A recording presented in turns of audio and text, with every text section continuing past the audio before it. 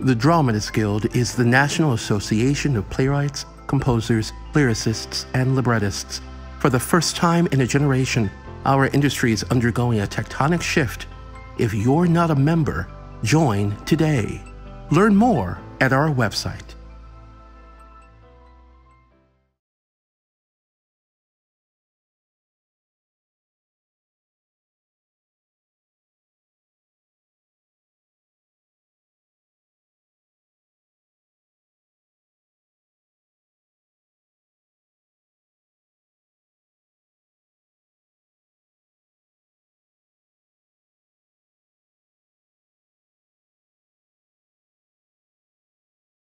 Hello, and welcome to our second. It's going very well. Second and under Dramatist Live. My name is Joey Stocks. I am the Director of Publications and Editor of The Dramatist at the Dramatist Guild of America. And I'm thrilled to have two Dramatist Guild Council members and both Publications Committee members joining us tonight, Amanda Green and Christine Toy Johnson. Hi, y'all. Hi. Hey. Thank you for being here. Happy how is everything? Are you guys okay? We're still here. That's good. Yeah. Still here. That's good. Yeah. Yeah. I think everything changes on a daily basis, and so the emotions are up and down and sideways and everywhere for everyone, right?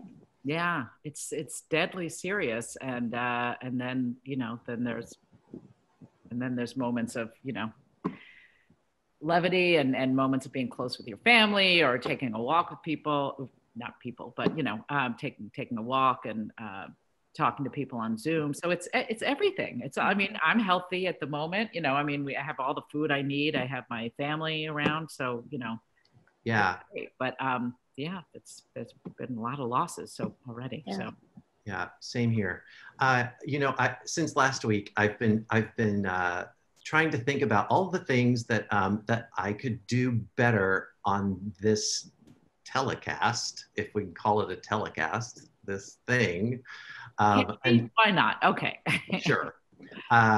And I basically have two things, which is number one, I need to get better with introductions because I forget that not everybody knows everybody. And number two, I will try to be better at fielding questions as they come in, although we have a really full schedule tonight. I'm not sure that we're going to have a lot of space for questions, but nevertheless, I will do better. I promise I will make a better effort to pay attention to that. So if you joined us last week and you had questions, please forgive me. I'm really, really trying to juggle a lot of things at once that I've never juggled before.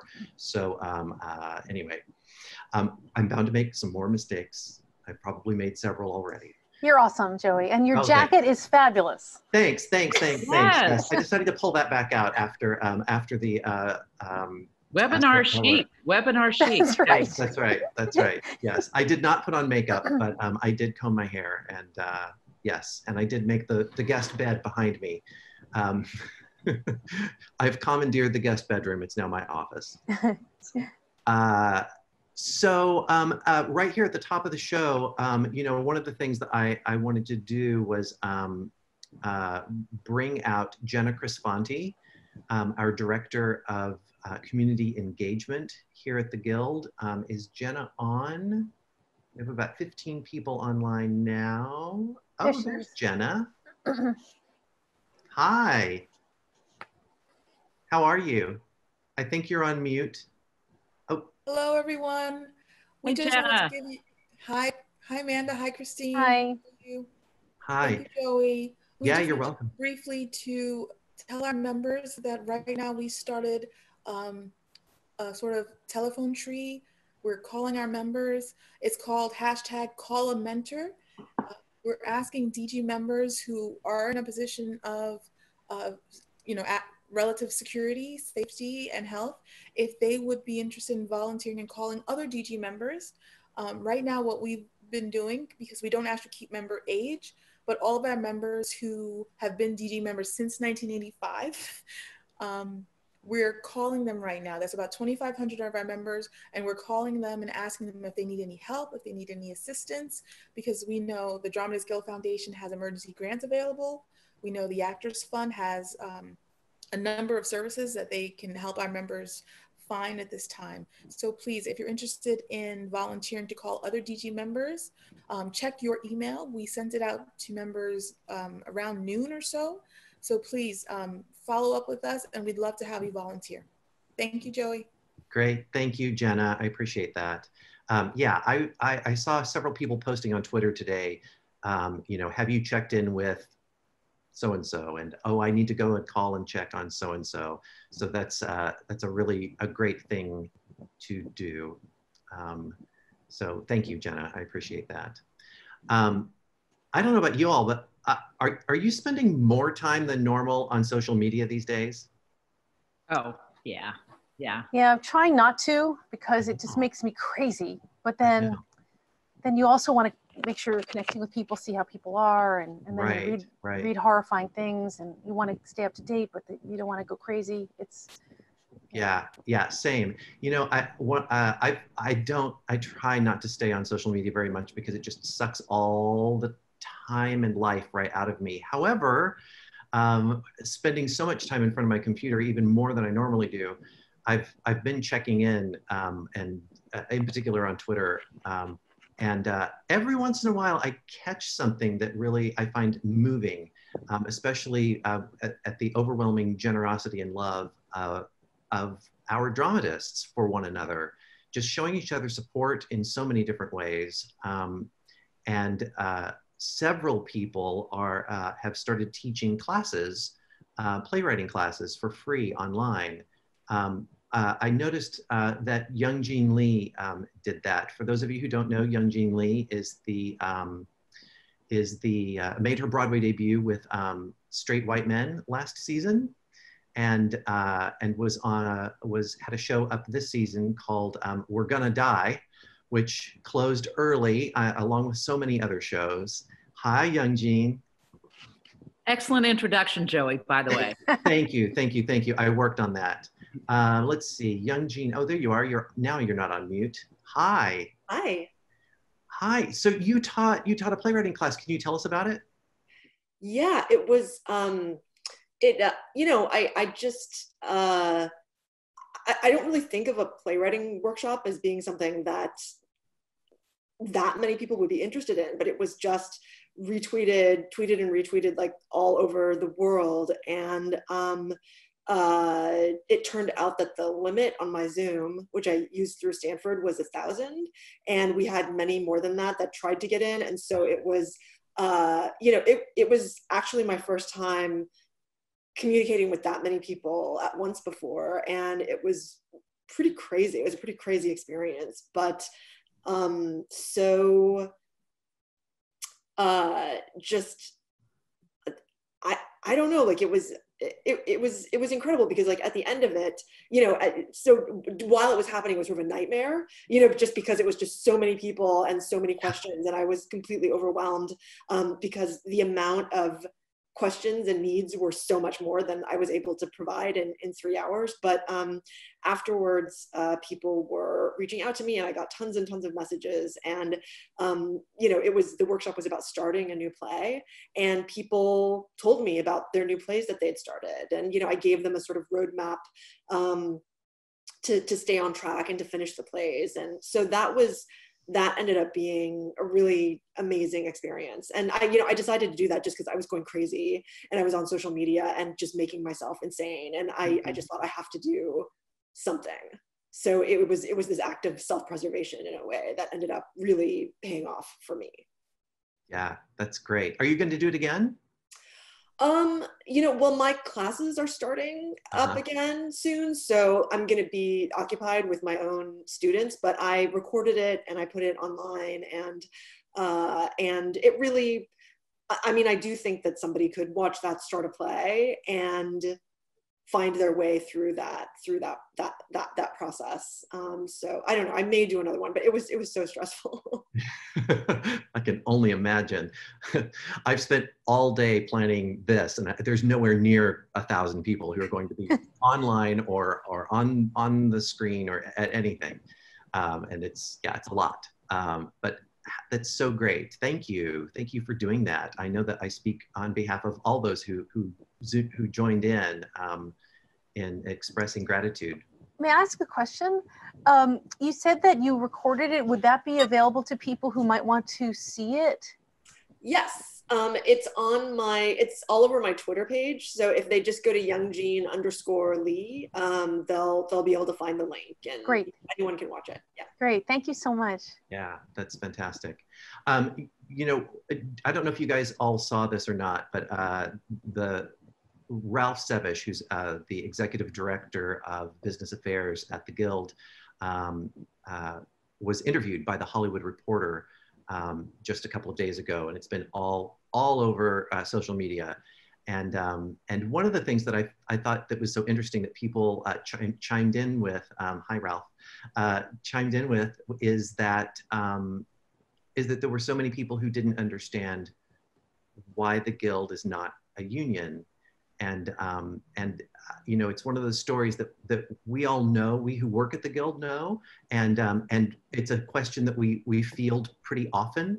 And you know, one of the things that I think that we've all discovered about working at the Guild is that you answer the same questions a lot, and that is part of the gig. And so anyway, I just yeah, and I think Young Jean, am I correct? One of the things that you found very interesting, I hope I'm not putting words in your mouth, because I'm really going off of a little essay that you wrote for the Dramatist a couple of years ago, was some research that you were doing about guilds and unions and things. Am I correct? It's kind of ringing a bell. Kind of, okay.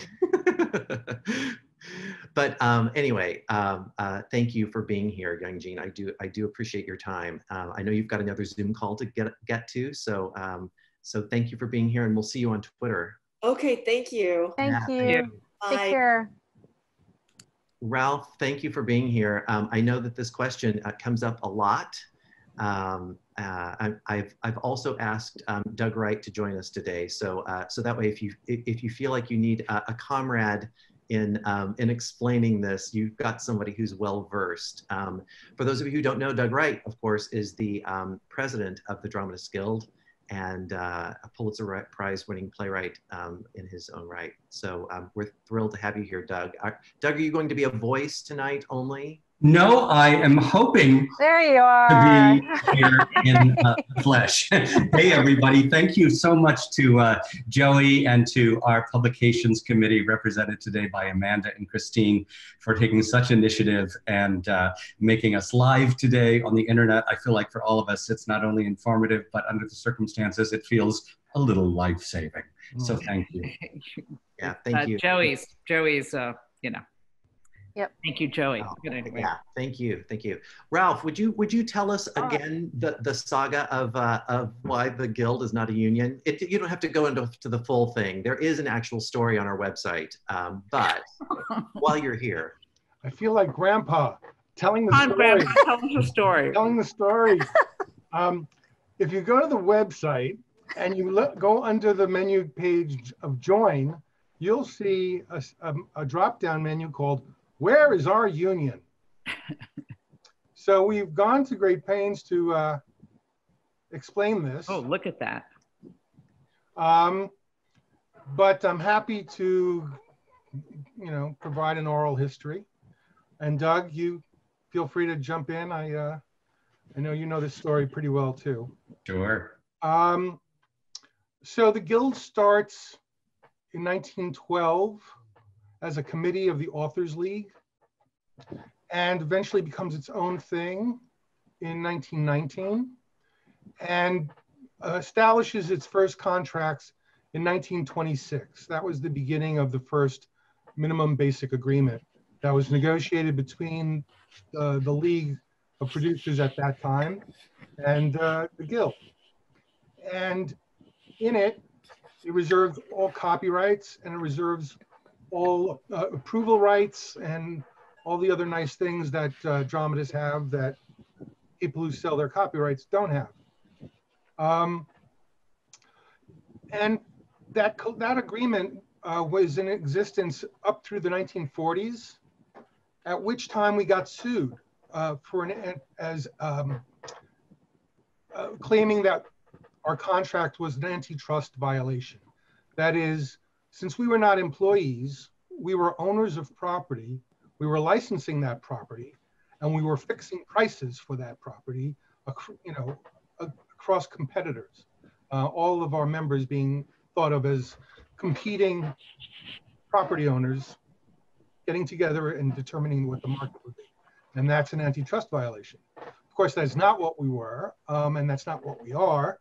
But unfortunately, in a lawsuit that went all the way up to the Supreme Court, it was New York State Supreme Court. It was held that the contract at that time, it was a narrowly decided decision about that one case. So the court did not want to issue an opinion as to whether or not it was an antitrust violation. But in that one case, it was held that the contract was not valid.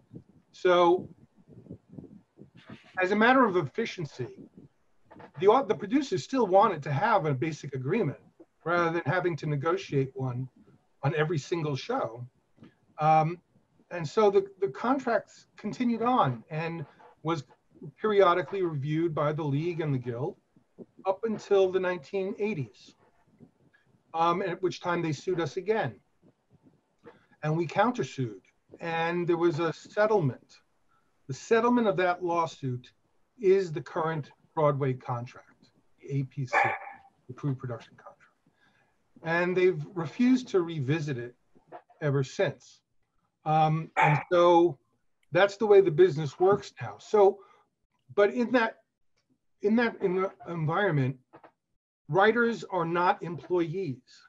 Writers are owners of property who license their property. If you compare that to writing for film and television, in film and TV, writers are employees. They do what's called work for hire. That is, the producer, the movie studio, the TV network, own the work written by the writers. And not only own it, but they're the legal authors of it. So authors in that scenario are employees, can form a union under our labor laws, and collectively bargain and do all those things, but they have no ownership or control. So that was a deal that was made by the Writers Guild. The authors, the Dramatist Guild never made that choice, preferring to maintain ownership and control over their work for some, what I think are still valid reasons, which are, if you consider how many hours and hundreds of feature films and how many thousands of hours of television are produced in the US alone, any given year, you can be the 12th writer in a writer's room and make enough to support your family and put braces on your kids' teeth, all those nice things that happen when you're an employee with a union. But as playwrights, as composers and lyricists, there are literally 40 buildings in America where you can make similar money. And those buildings are filled most of the time. So we're talking about a handful of writers who benefit from the type of movie money that is negotiable in Hollywood.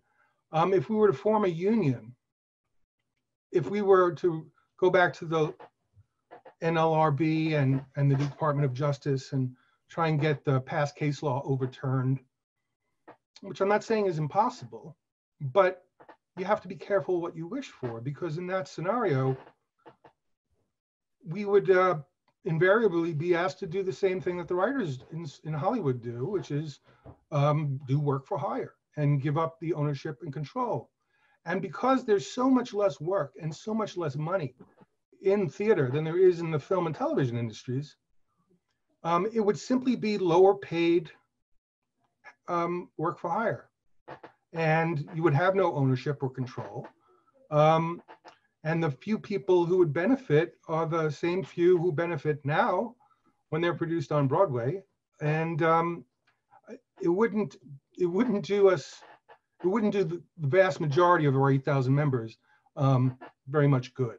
And in fact, would do more harm than good. Excuse me, Ralph, that's really beautifully said, and you just gave a brilliant play-by-play. I'm going to do a little color. I just remember we're all sitting at home watching a lot of movies, and last night David and I had the pleasure of watching Little Women, which we hadn't seen. And for those of you that saw it, I'm sure you remember the very last scene where Tracy Letts, as Joe March's publisher, is offering to pay her a little bit of an advance for her novel, and then he says, "I'll give you $500 for the copyright."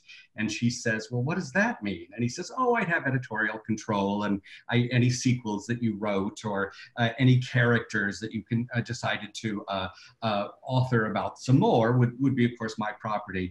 And she gives him a resounding no and says that she very much wants to keep the copyright. And you can hear the sort of implicit applause from the audience when she does that. And that's the same decision that dramatists have made again and again and again. And as a naive young screenwriter, when I started working in Hollywood, it shocked me to know that your name winds up on the screen as the author of a screenplay, not because you penned every word, but because an independent council of your peers has been on a credit committee and decided which of the 12 writers who were hired to produce that script contributed the most verbiage. And that is what determines screen credit. And to me, that's certainly screenwriting asks you to be a craftsman, but for me, that will never be authorship, because authorship requires that you have the final say over every incarnation of the material. And that's what the Guild lives to protect. That's why we have sacrificed the benefits of union membership, but that's why when we look at our plays on the shelf, we can really claim absolute authorship, and that's worth it to most of us. Great, thank you very much. I appreciate that. Ralph, thank you for joining us and for walking us through that. It's always whenever I listen to that, I always think, God, it's not a great scintillating story, but it's so important for us to know. I beg to differ. Sorry. Scintillating story. I'll do better next time. Ralph, we actually have a question from online that, if you don't mind fielding, I would like to read for you. This is from Sherry Friedman, who is online. She says, the producers who postponed the festival my play is in are interviewing playwrights by Zoom to put online somewhere. Also hinting to live stream or record our plays. I'm not getting paid. Should I be paid for my work if my work goes online? How would I be protected against piracy of my work? Those are very good questions. If you go to, we have a resource page for the coronavirus right now. We do. And on it is a statement about live streaming, about what questions you need to be concerned about, what things you should be talking about with your agent or representative, or in this case, if you don't have one, the producer directly. Issues like protection from piracy and issues like remuneration. And, you know, those are legitimate questions that need to be answered. If your work is being used and viewed, you're entitled to compensation. So there's, in terms of the other unions, I mean, if the cast are equity members, I think equity has created an outline for streaming. I think you can see it on their website about, you know, what they will and will not permit at this point for their members to participate in. But from a writer's point of view, it's always up to you, you know, but you want to, at this time, especially in an environment where you may not be getting, as an author, you may not be getting any benefits from the various packages being passed by Congress or proposed by states. You may not be entitled to unemployment insurance because you're not an employee. You may not be entitled, you know, you licensed property and then they chose not to produce it because the theater got closed. So the only way you can get compensation is through having productions of your work. So you really should insist on payment if you're going to have it done that way. How you calculate that payment, I mean, there's a number of ways depending on how they structure the live stream. You want to make sure, first of all, they're not recording it. It should be an actual live stream, and that's one way to, you know, protect against piracy. And it should be a password protected site that people go to, where they, you know, you buy a ticket to the show, just as you would at a box office, and you can see it online in that context. And then you as authors would get a royalty based on tickets sold, just as you would if it was in a theater. So that's one way to do it. It's not the only way to do it. It's a way that I think is, of the various models I've seen, seems to me to make the most sense. But I'm sure there are other ways to skin that particular cat. Great. Ralph, thank you so much for that. I really do appreciate your time and generosity in answering that. So for anybody who needs, who wants access to some of those links and resources, it's all over our website, dramatistguild.com. Make sure dramatists is plural because there's more than one of us. I didn't get to say goodbye. You're still here. Oh, okay. Terry is showing us this.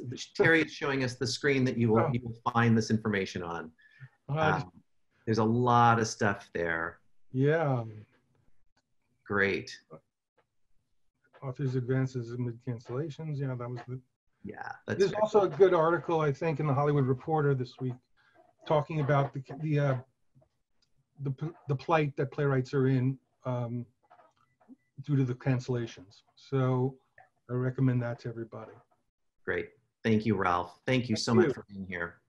Thanks, everybody. Good yeah. Bye. So, you know, I know that it would be weird if we didn't acknowledge very recent turn of events. I feel like we're all still in mourning from losing Terrence McNally. Gosh, what was it? It was just yesterday, day before. Ugh. Doug, I mean, he's one of those people for me that whose life and career touches so many people in so many ways. In particular, he was of such great importance to the Guild. I wondered if you just talk a little bit about that. Oh, hold on. Unmute myself. There we go. I'm sorry, Joey, but thank you. And I know those of you on the Publications Committee and at the Dramatist magazine are grateful to Terrence for everything he did on behalf of the magazine, like the West Side Story interview that he was able to arrange on behalf of the magazine, as well as a host of other contributions. And what makes it bittersweet is it was actually, this year was Terrence's 50th anniversary as a member of the Dramatist Guild Council. So that's 50 years of service to the Guild. And for some very critical years, he also served as vice president. And so his advocacy for his fellow playwrights was really profound. And I think a lot of times we look at film and television and its enormous impact on society. And then we think that the theater is a relatively quiet voice and can't, to use big words, change the world in the same way. But I think if you look at Terrence's oeuvre, he proves that that is in fact not true, because we live in the era of gay marriage. And it was Terrence who brought everyday gay life out of the proverbial closet, who wrote about AIDS initially in plays like Love, Valor, Compassion, Andre's Mother, Corpus Christi, The Specter of AIDS and Lips Together, Teeth Apart. So many of Terrence's plays dealt with the gay experience in America. And I think by populating America's stages with the kind of warm, human, richly realized characters that we all want to spend time with in the theater. He took us miles from the no less groundbreaking and no less worthy work of someone like Mark Crowley and the boys in the band, when as a community, we were still suffering from the stigma of a lot of self-hatred and self-loathing.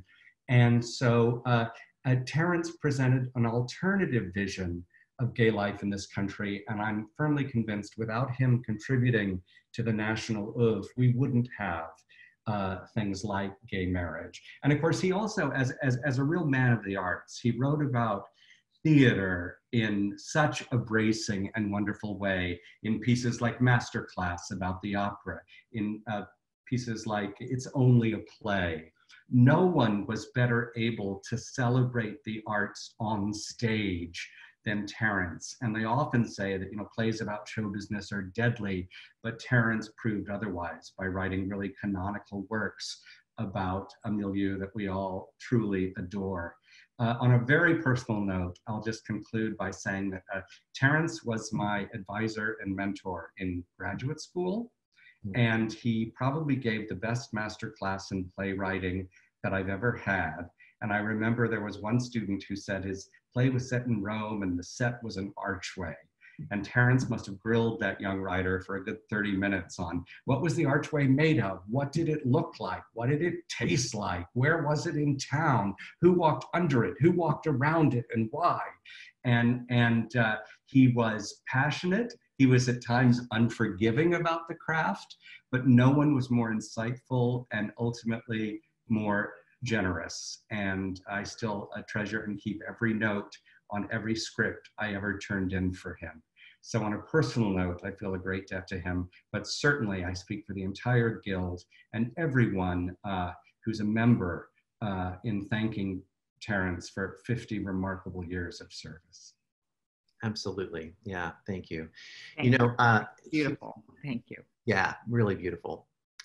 You know, he was not only important to the Guild, but he was important to the Dramatist Guild Foundation as well. His service seemed to know no bounds. So I've asked Andrew Lippa to join us today. I think he made it online. Are you there, Andrew? Oh, yay. Yes, he is here. For those of you who don't know, Andrew Lippa is the president of the Dramatists Guild Foundation and one of our prominent composer and lyricists. Andrew, are you here? You're kind of, I see your name. I see my name. Can you hear me? I can hear you. I thought I had my video. Oh, there's the video, sorry. That's all right. There we are. Yay. Magic technology. Hello, everyone. Hey, hello. Andrew. Thanks for inviting me to this wonderful chat. Yeah, thank you for being here. I just wondered if you'd quickly just, you know, talk about Terrence's work with the DGF.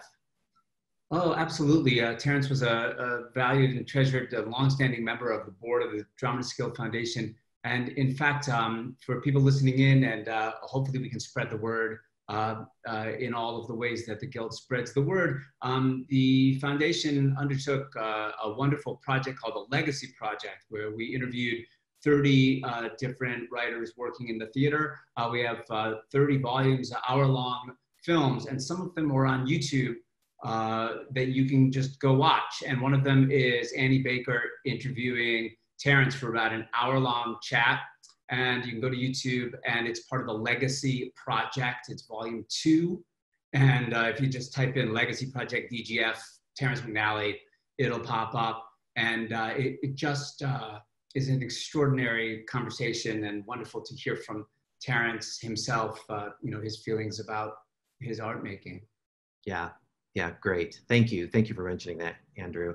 And in these very strange and uncertain times, I also asked you here to talk a little bit about the vital and increasingly important Dramatist Guild Foundation emergency grants. Absolutely. We recognize that there are so many people in our community who are in great need right now. In fact, our emergency grant program, which in a normal, quote unquote, normal year in our first quarter of the year, we will receive 2 emergency grant applications.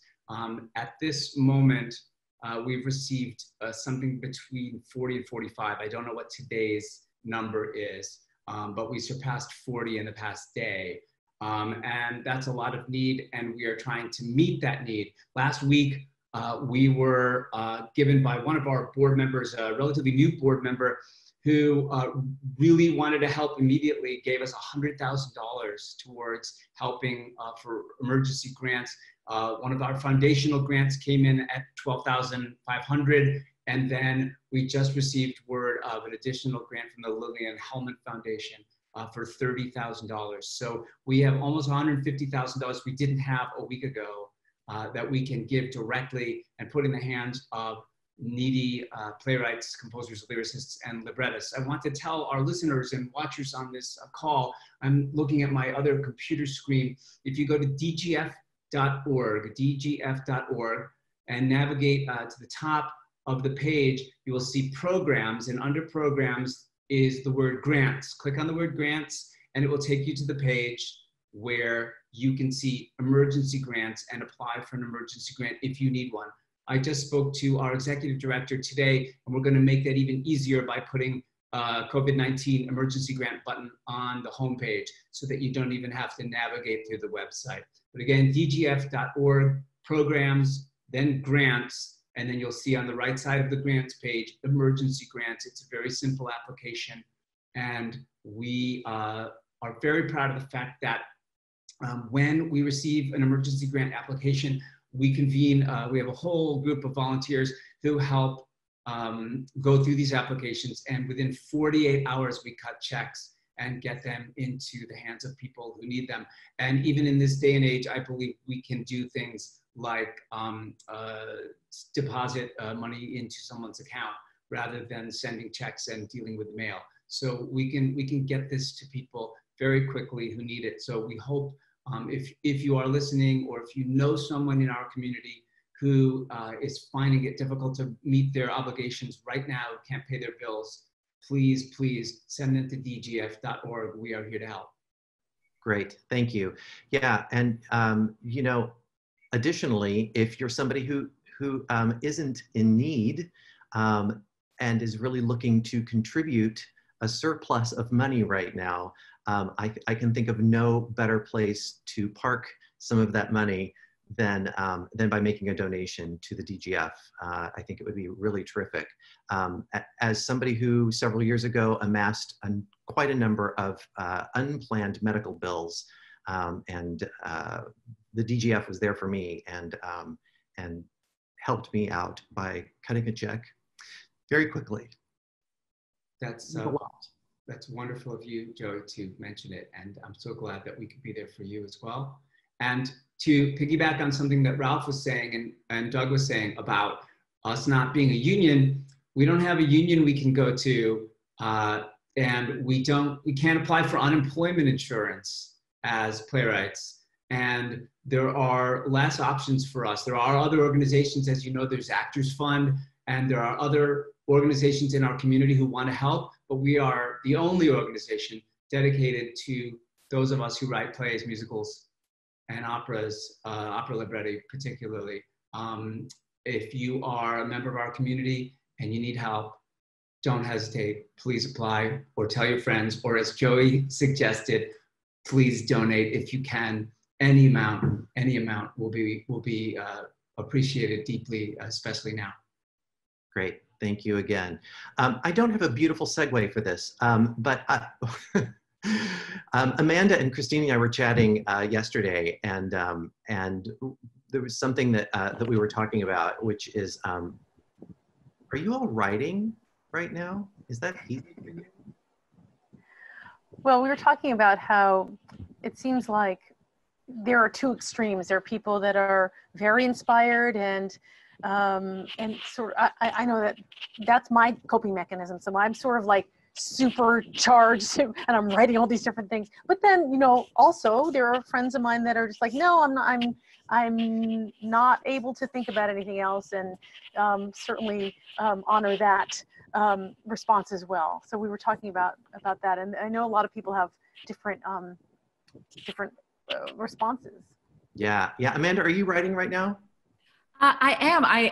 I'm you know, Zooming with a collaborator, and I've said I have no idea whether it's good or not, but I for the couple of hours that we're together and focusing on it, it really is. It's really a balm. You know, it's a wonderful thing to do. I don't know what, you know, whether it's gold or whatever, but that's not the point at this point. You know, I do, and you know, and then there's times when I'm, you know, just sort of freaked out and I can't do anything, but I'm enjoying that. I really am. Yeah. Doug, are you writing at this point? I don't know how many people on Facebook or from friends got that absolutely paralyzing factoid that said it was during the plague that William Shakespeare wrote King Lear. Yes. No pressure. Strangle people, right? But I would agree with my colleagues. I mean, some due dates on drafts haven't changed, so there's part of me that has to be a professional and get up and write. But I think, I don't know if others feel this, but certainly the yardstick I bring to my own work is very different in this moment, because I always like to ask, okay, why does the world need this play at this juncture? And am I writing about something that is important or enriching or culturally significant, or does it have enough ideas in it to fill the volume of space of a Broadway theater? And in the current moment, everything I'm writing about seems dwarfed by present events, by what's happening right outside my own window. And so, as Amanda suggested, I think when I do leap into my own work right now, it's about escapism and about a survival mechanism, just to hide in the work for a while as a respite from the harsh reality of outside. But as both Christine and Amanda said, it's easy some moments, and then despair hits and you just have to go walk around the coffee table 50 times. Also, you know, you who can say, I mean, you know, yeah, sometimes I don't know, you may have to abandon what you're doing, but you never know. I don't know it's hard to be your own yardstick if what you're doing is important or not, you know. True, really true. The world tells you that, usually pretty resoundingly. Yeah. Yes or no. That's right. What about you, Andrew? Well, I'm so inspired by what I've just heard. I've spent the past 2 weeks pretty anxious. I started embroidery, and I'm on my second project at the moment, and that is a good way to quell my anxious feelings. I'd say I've done everything but write songs. So there's something about writing songs that doesn't feel, like Doug was saying, it just doesn't quite feel meaningful to me at the moment. Like I can't quite motivate a reason to write a song, but I've been doing all the other things that are related to that, doing research into characters and working on, I have a couple of projects that aren't theater-based that are in Hollywood, and I've been working on outlines and edits and notes and pitches and all that kind of stuff. Any opportunity to be with others, I think, is something that I am embracing. But when I write songs, I write them alone. And so that aloneness is even harder at the moment. And I think that's what it is. In fact, I hadn't quite thought of it until just now, that that's the reason I'm not interested enough or not motivated to write songs. Whereas I like the being on the call with people and the taking their notes and absorbing ideas and sharing them with others. Like that collaborative part of my life is really happening right now. And so I'm allowing, like I usually do, I'm just allowing that energy to be that energy. And hopefully I will settle into something a little more disciplined, as Doug mentioned. All of my deadlines have pushed because most of them are related to projects actually going into reading or some sort of public event. And so, of course, we're not, nobody can set dates realistically at the moment. So it's a little tricky. Yeah. But I love hearing what everybody else is doing. So thanks for this, Joey. Yeah. And I'm afraid, drop off this call. So I wish everybody well. And I look forward to seeing you all again. Thank you. Bye, Andy. Thank you so much. Well, yeah, I have not been. I had a wonderful little spate of writing energy a couple of months ago, and boy, it's really just dried up right now. Earlier today, I had the opportunity to talk to, and he's actually our next guest, Nicky Silver, who told me he is adamantly not writing right now. Nicky is joining us from London, provided that we can patch through. I think it's all working. It looks like it's going to. For those of you who don't know, Nicky Silver is the author of many plays, including Raised in Captivity, and one of None of them know it. None of them know who I am. I only see blackness. Do you see me actually? No, we can't see you. But we hear you. Oh boy. Why I can see you, but why can you not see me? It worked earlier when we tested it. It did. I don't know. I have no idea. The hostess asked you to start. Oh, all right. Oh, there you are. Oh, God. I'm exhausted because I spent all day looking for a black backdrop so I would be like Barbara Streisand at the end of Funny Girl, just white hands and a face floating in darkness.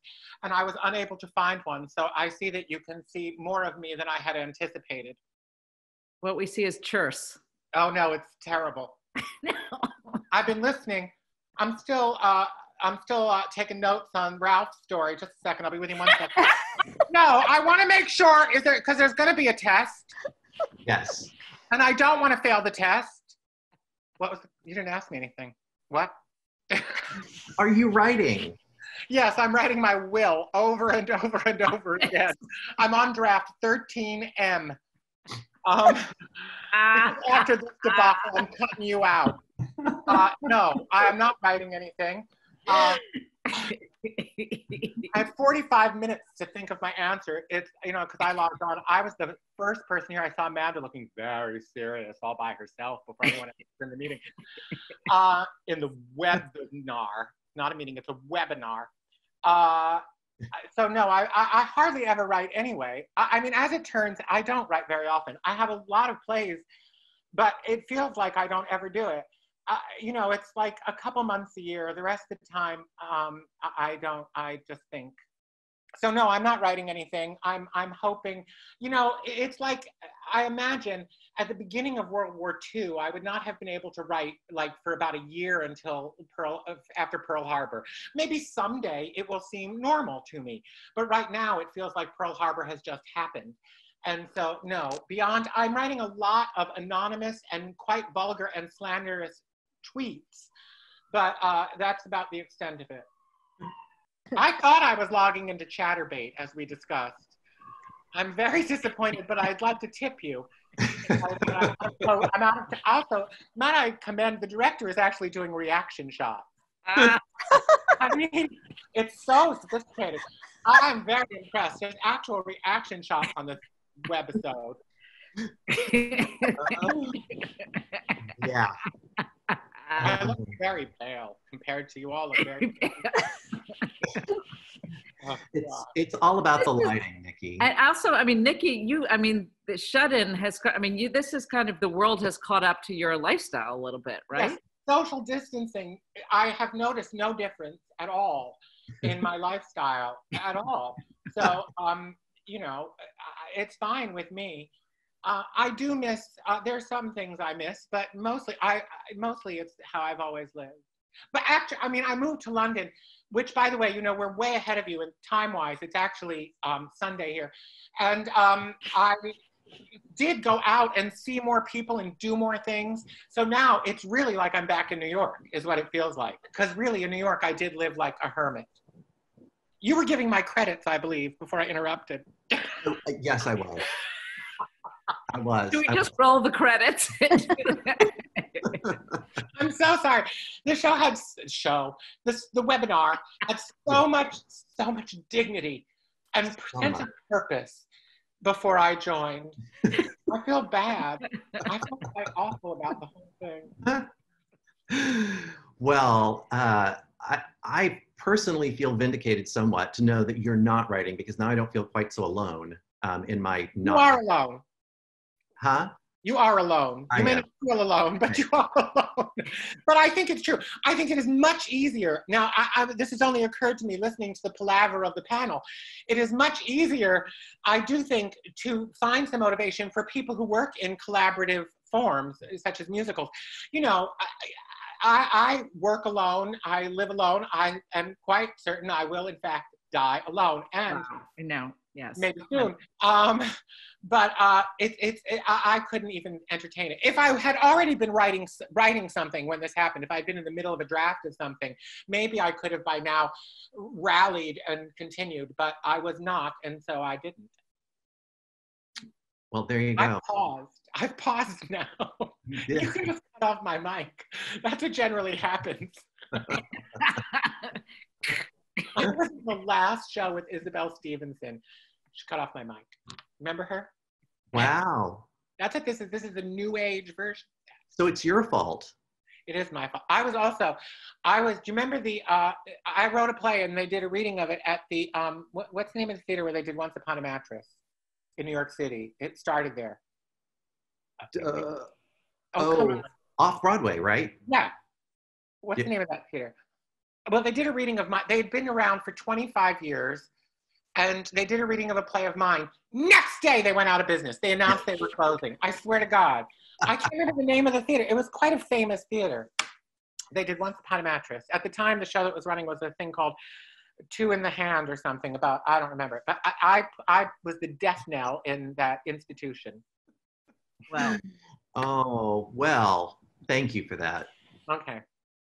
I'm so sorry. I'll shut up now. You can talk to Christine. You know, yap, Christine. Well, Hi. I don't know, but I don't really know you. You look lovely. Oh, well, thank you. You do too. Thank you. Nice to meet you. I'm sure it's a great thrill. Oh my gosh. Both people who are not on the panel and are watching this, that's right, both, are like, who is the fat one? And why is he so pale? That's what they're saying. Oh my goodness. I have to look up on my phone where that show originated. I think was it the Phoenix Theater? Yes! Yes, it was in fact the Phoenix Theater. Thank you to Terry Stratton, who just texted me that answer. Wow. Terry, someone is watching this debacle? Yeah, believe it or not. God. Yeah, we have a few. Oh, my name is going to be Mud on Grindr. I'm telling you right now. There's a whole niche for that, though. I've never put Mud on Grindr. Yes, I've never actually even been on the Grindr, as my generation would call it, the Grindr. Yes. Well, that's for a different webinar. Yes, it is. Yes, it is. Nicky, thank you for joining us today. Okay, bye. It was a great treat. Now I'm going to stay on. So when you when you say mean things about me, I'll hear it. Okay. Wait. Oh, Doug Wright has been here. He was on not on my. Hello, Doug. I know you. Hi. Totally. And I will talk about you, Nicky, and I will thank Joey for arranging this, because I have to say, 5 minutes in your company has done more for my spirits than anything in about the last 3 weeks. The prostitutes tell me that as well. Because 5 minutes is all I can afford, and they go, "That's it, done. Thank you. That's very sweet. It's lovely to see you." You too. God bless you all. You are an inspiration. Goodbye. Goodbye. Thank you, Nicky. Be well. Thank you. Talk about me nicely. That was a tonic, an absolute tonic. It was indeed. So Amanda, I just want to come back to, this is another terrible segue. I'll get better at this. The beginning had some decent segues. This is not one of them. We were talking earlier, and you had mentioned that about your relationship with Terrence McNally, and I just wondered if you could help get us back into that topic. Oh yeah, Doug spoke about him so eloquently. We got to be friends. I think Walter Bobby introduced us, and for one dizzy moment for a few months, we were talking about doing a project together about my father and Betty, and I got to be friends with him, and I still have. He loved Marco Polo. and he would send me these long monologues that were just so wonderful and endearing. He really just made everybody feel like they were the most important person to him and absolutely delighted him. And that's the way everybody felt about him. Yeah, but I think we have Lynn Ahrens, right? And Stephen Flaherty to talk about him. We do. And Matthew Lopez. I was wondering if we could bring Stephen Flaherty in. Oh, there's Lynn. Hello, Lynn. And here comes Stephen. Lynn Ahrens. Oh goodness, I have not prepared. I'm falling down right here in front of everyone. No, you're doing very well. I had notes. So, Lynn woman Ahrens who needs no introduction. Ladies and gentlemen, please welcome Lynn. That's right. But Lynn did send me a little intro here, and I think it's important to note that that she and Stephen, both of us, yeah, that she and Stephen wrote 3 musicals with Terrence: Ragtime, A Man of No Importance, and Anastasia. And so we're thrilled to have you here. Stephen, are you joining us from Mexico? Yeah, I'm here. I don't know how this works, but I am here. If you can hear me. We can hear you. Terry. We keep saying, help, help. We don't know what to do. That's right. It's a brave new world and we're confused. That's right. And I don't know if Matthew Lopez was able to log on or not, but Terry, if you see him, would you bring him on stage? I don't think that's the technologically correct term to use here, but that's the one I've got. Thank you. Hi, everybody. I see little pictures. Oh, it's so cute. Hi. How are you, Lynn? I miss you. I'm good. I miss you too. We're never going to see each other again. They closed the border. Last week we were working on a show together in Sarasota, Florida, having a wonderful time, and then all of a sudden we were shut down. We were like headed. The world ended. The world ended, and here we are, like literally a week and a day later, and it's very strange. I miss our little room. Yeah. Crazy. Every morning I wake up and check my throat. Hi, Matthew. How are you? Hey, how are you? It's good to be here with you all. Thank you for joining us. I appreciate it. No, it's my pleasure. As we're rounding out the hour here rapidly, not to rush you because you'll just take as much time as you want. We don't have to break for a commercial.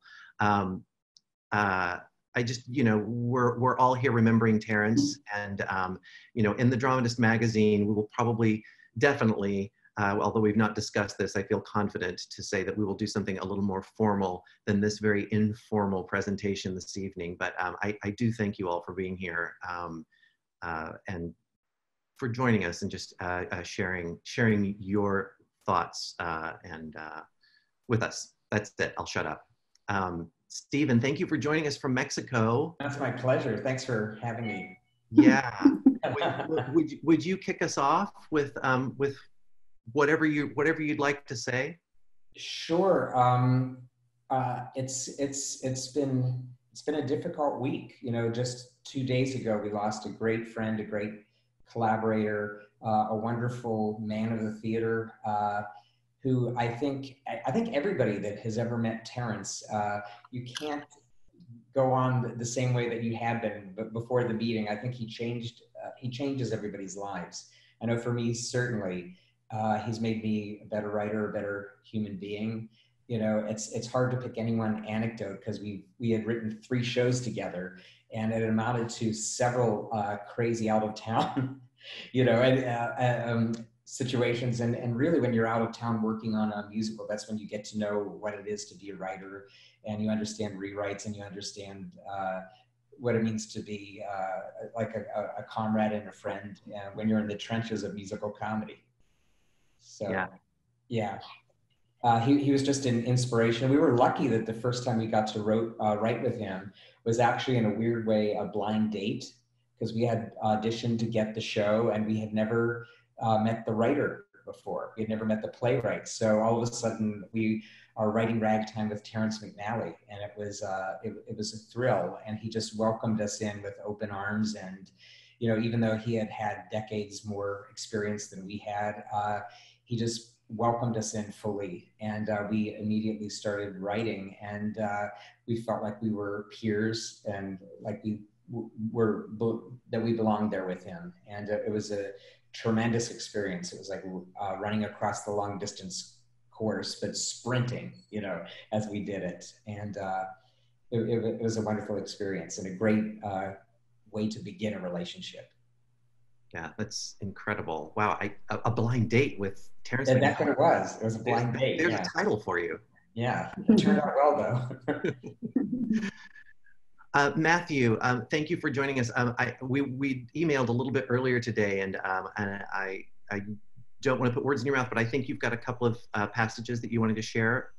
Yeah, I also wanted to just say that the first time, you know, when I reached out to Terrence many years ago, I moved to New York and I wasn't certain what I wanted to do with my life, and I sent a bunch of letters out to different people. I got the what was it called? The it escapes me. It had a list of people's names and addresses on the back of it. I sent out all these letters, and I got one. I spent maybe about 100 letters, and I got one response, and it was from Hal Prince. And Hal Prince invited me to his office, and I was just like, I think I want to be a writer. I want to work in theater. And he said, well, I'll tell you what, let me give you Terrence's number and ask him, reach out to him, tell him I said that, that you should do that and offer your services as an assistant to him. And it was actually a workshop of Lynn and Stephen's musical with him, Man of No Importance. The thing now, having like I'm writing my own musical right now with Mark Shaven and Scott Whitman, and in this and we did a workshop in January, and I had an assistant on that, but the kind of assistant that Terrence needed, he didn't really need an assistant. I was just there to learn, and he was so generous with me, and was certain to ask me what I was understanding what they were doing, and why the decisions were being made this way. And he was just so generous in a way that he didn't need to be. And I think that was Terrence. And over the years, we became very dear friends, and he was a mentor to me. And it's because of Terrence that I'm a writer. It's because of Terrence that I had the courage to pursue a career as a writer. And one of my proudest moments was that he was at the opening night of my first show in New York, Whipping Man at MTC, about 10 years ago. And then the last time I ever saw Terrence was at the opening night of The Inheritance on Broadway. And throughout those years, we stayed in touch, and I got so much encouragement from him, and love, and tough love, and critiques. And he was very, thing about Terrence is he was always honest, and that, often cut two ways. But the thing about an honest person is that's really the only kind of great writer. The only kind of great writer can be an honest person, and Terrence's work was so honest, and I think that was what made him so capable of piercing our defenses, so capable of seeing who we are as people. Terrence, with the exception of Maria Callas, he really didn't write about great people. He wrote about ordinary people, Frankie and Johnny being such a great example of that. And he found the greatness in ordinary people, and he found what was sort of, he found what was beautiful in the mundane aspects of life. And the one moment of his in one of his plays that I think is just so telling as to who he is as a writer is there's a scene in Love, Valor, Compassion where James and Buzz are talking, and they're sort of talking about their illness, and James is very sick at that point, and Buzz asks if he has any lesions, and James says, yes, I have one. And he asks if he can see it, and James is really sort of taken aback by it, and he shows him, and the instinct that Buzz has is he goes and he kisses the lesion, and he says, we've got to make I don't know. I remember he said something along the lines, we've got to make friends with these things because we have no choice, basically. And there's something telling about that decision of Terrence. And I remember in scenes in like Philadelphia, they use the lesions as sort of, it's a horror show, and other dramatic works about AIDS, the lesions were sort of these sort of portents of doom. And what Terrence did was he found beauty in them. And he turned it into a place almost like a benediction, a blessing that Buzz gives him. That's who he was as a writer. That's who he was as a person. Not to dominate things, but when you're ready for it, I found the perfect thing to read. There's nothing more perfect than the last paragraph of Masterclass, which I think it's the words of Maria Callas, but it's the words of Terrence McNally. It's as if I seemed harsh, it is because I have been harsh with myself. I'm no good with words, but I tried to reach you. To communicate something of what I feel about what we do as artists, as musicians, as human beings. The sun will not fall down from the sky if there are no more Traviatas. The world can and will go on without us. But I have to think that we've made this world a better place, that we left it richer, wiser, that we had not chosen our way of art. The older I get, the less I know, but I am certain that what we do matters. If I didn't believe that, you must know what we want to do in life. You must decide, for we cannot do everything. You cannot think singing is an easy career. It is a lifetime's work. It does not stop here. Whether I continue singing or not doesn't matter, because it's all there in the recordings. It's what matters is that you use whatever you have and that you learn wisely. Think of the expression of words, of good diction, of your own deep feelings. The only thanks I ask is that you sing properly and honestly. If you do this, I will feel repaid. I think there's no better words than Terrence's own words to sum up his life and his career. Yeah, I agree. Thank you. Thank you for that, Matthew. I appreciate it. Thank you. Lynn, hi. Hi. Thank you for joining us. Yes, of course. I've been sobbing for 2 days, and I wrote to Joey that I didn't know if I could, make it through this, but I think I'm going to be okay, oddly, because just hearing people talk about him is very soothing and emotionally resonant. And, I have been trying desperately for the past, since you got in touch with me since yesterday, to think what I would say, what would I talk about with this man? His generosity, his hilarity, his brain that was so amazing and that didn't make you feel stupid, which I usually do. And he didn't ever do that with me. His crankiness, we were always butting heads, two writers who were sure they were right, and all of that stuff. And, Matthew just said it best. I'm going to use his words because my words really pale in comparison to his. And I don't know if you all have this book. I feel like a huckster. This book is amazing. And I had it on my shelf up here. I'm up in upstate New York, and I was so thrilled that I had it because I read it and I wanted to reread it anyway. And I opened it up and I just started seeing stuff in there that I wanted to read. So I'm not going to read much, but a couple of passages, if that's okay.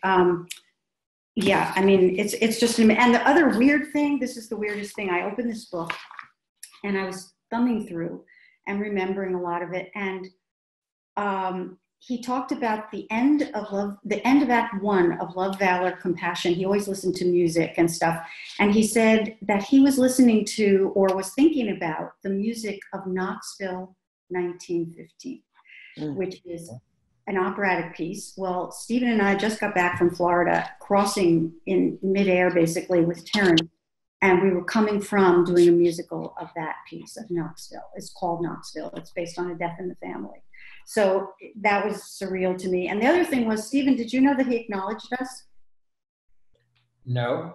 Well, guess what he did? We're in his acknowledgments. I don't usually read them. They're just a list of names I don't know. They're hilarious and wonderful and so far ranging, everybody from his first grade teacher to his dog. And we're in there. I'm not kidding. So well, the dog did contribute a lot to those meetings.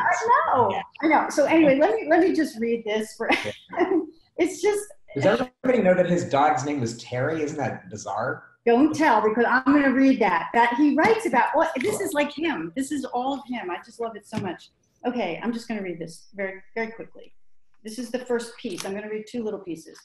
At Rise. This is how my plays begin. So shall these few words about Terrence McNally, a memoir in plays. A memoir is selective memory. It's how the writer wants to be remembered. It's the whole truth and nothing but the truth, all from one unchallenged point of view. There's no prosecutor, no judge, no moral referee even. A good liar can write a good memoir. It's my life. I'll describe it and define it as I wish. A great liar will write an even better one. The truth needs massaging. That's what artists do. Improve the truth and find meaning in all our yesterdays that have lighted fools the way to dusty death. Critics and scholars write biographies, sometimes lasting ones. Artists write memoirs, their side of their own story, at least as they choose to tell it. More importantly, they leave behind a body of work. The real truth about an artist is in the work, and there is no getting away from the work. It all begins and ends with it. It tells more about an artist than any amount of biographical research or autobiographical self-recrimination ever will. For the moment, this anthology of plays and informational recollections of how and why some of them were written is how I choose to tell my story, some of my colleagues' stories, and how we lived and worked together in a common pursuit to tell the truth. It's a theatrical truth, to be sure, but something very close to the one we all experience yet find so difficult to articulate. It can't be Googled, that's for certain. The American theater just may be the last mom and pop business in America. The movies aren't, television isn't. If you see a play tonight, you can be certain one person, not a corporation or a board of directors, wrote it. That is theater's primal truth. To the day this is no longer true must never come. So once more unto the breach, dear friends, once more at Rise. And that's the first piece. Okay. Lovely. And then this is the last piece. Maybe Mothers and Sons is, now this is written in 2015. Maybe Mothers and Sons is my last play. I don't think so, but at 76, there's always that possibility. I have lived hard, played the same, and worked all the while. I've been ecstatically partnered, now married since 2001, to Tom Curtihy, a wonderful, wonderful man, and a very good lawyer turned very good producer. I'm a lung cancer survivor. 6 months after I met him, I told him on one of our first dates that they found a malignant tumor on my right lung, both lungs, as it turned out, after they opened me up. He said he'd be there for me if I'd like. I told him I thought I'd like that very much. He chose not to run, but gave me the option whether he should stay. Like me, our dog, a heartbreaker of a 14-year-old female Yorkshire Terrier named Terry, is getting older too. To say our emphatic bond is strong is putting it mildly. Tom had just gotten Terry when I met him. He insists I tell people this, lest they think I named a dog for myself. He's right, they do. I'm setting the record straight once and for all. I always tell people that a life in the theater is its own reward. It's not about celebrity or rewards. It's about doing something that can matter. It's about making yourself heard. Everything else is the cherry on the icing on the cake. Every play of mine is who I am. I am everywhere in them, but you will never find me. That's because I am every contradictory, inconsistent thing about them. The good, the bad, the indecent, the boring, the trivial, the hopeful, the nihilistic, the contented, the demented, the unassuming, the control freak, the 8-year-old demanding, "Mommy, look at me," the 76-year-old man wondering if his third act is going to be as interesting as the first two were. I will always be all of them. Betty Davis told us old age isn't for sissies. When I was a young man, I didn't know what she was talking about. I can tell you now, neither is theater. But at my next opening, I will deny I ever wrote that. I will be a young man all over again. I will be hopeful that this time we got it really and truly right, that I have been heard, that what I have done with my life mattered. as Maria says at the end of Masterclass, well, that's that. That's it. Perfect. Thank you. That's our parents. Listen, we are well over our time, but it is very much worth it, in my opinion. Thank you all for being here tonight. Matthew, thank you. Lynn, Stephen, Doug, you guys. Thank you so much. Thanks for doing this. Thanks. Yeah. Amanda and Christine, thank you for doing this again. I so do appreciate you being here. Always. Next week, we're going to do another one, and it is the Humana Festival edition of the Dramatist Live, because I was supposed to be doing it live, not live streamed, but actually at the Humana Festival this weekend. And of course, the festival's been canceled, so I am not there. So we're doing a makeup Dramatist Live with them. It's going to be bittersweet. The sweet part is that the playwrights and the festival were going to be able to be with us this next weekend. Uh-oh, is that me? Am I blinking out? Am I here? You're here. You're there. Okay, great. I had a warning come up. Not all the playwrights were going to be able to be with us when we were going to be at, in Louisville. Because of the miracle of technology, it looks like many of them, if not all of them, will be able to join us, which is exciting. The bitter part is that no one will have seen their play. So I'm not sure how to navigate that, but we've got a week to figure it out. And Christine Toy Johnson will be joining us to interview their artistic director, Robert Fleming. Robert Fleming, yep. Yep. And so we're really, really happy that he's going to join us. We're still putting that together. So thank you. Anyway, that's what's up next week. We'll be here next Thursday at 5:30 again. And we hope to see you there. Thank you all. Thank you, guys. Thank you. Bye, everybody. Much love to you. Bye. Bye. Bye.